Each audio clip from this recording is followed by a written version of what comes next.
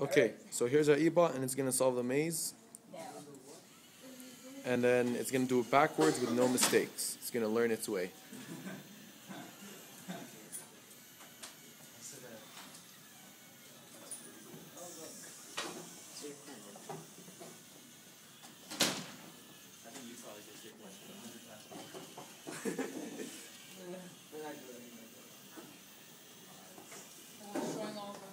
It's always going to take the right, just, by default, because it doesn't know what's right. So it's going to try right. If that doesn't work, it's going to try straight.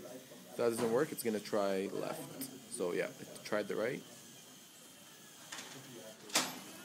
And that didn't work, so it tries straight this time. Or left, I mean. Now that it's done the maze, we just tell it that it's done.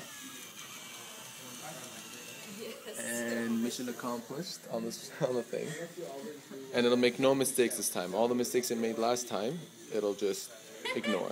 Ignore them? No. Mission accomplished.